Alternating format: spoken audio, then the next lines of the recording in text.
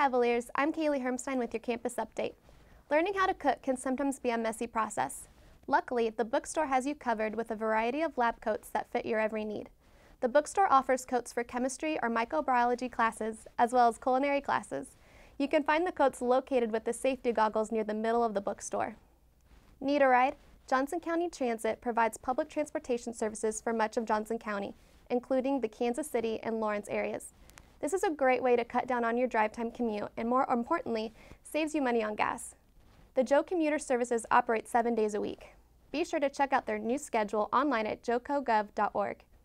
If you're looking for a frightful good time this Halloween, consider visiting one of Kansas City's many haunted houses, such as the Beast or Edge of Hell. They have been voted amongst the top 10 scariest haunted houses in America by the Travel Channel. Nearby, you can also find the Macabre Cinema and a new haunted house based on the famous dark stories of Edgar Allan Poe, called the Chambers of Poe. All proceeds from Macabre Cinema and Chambers of Poe will benefit the Dream Factory of Greater Kansas City. I'm Kailey Hermstein, and that's all for your campus update.